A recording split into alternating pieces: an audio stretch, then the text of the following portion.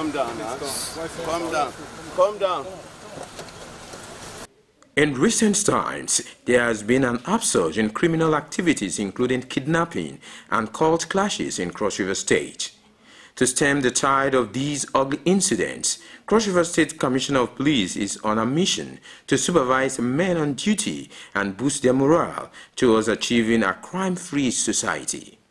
There was a rising rate of crime in the state as at the time I reported. So I'm applying various approaches to ensure that I curb crime in the state in general and specifically in Calabar metropolis. We have not recorded any issue of kidnapping here since we started this. Some road users commend efforts of the police and advise that it be sustained.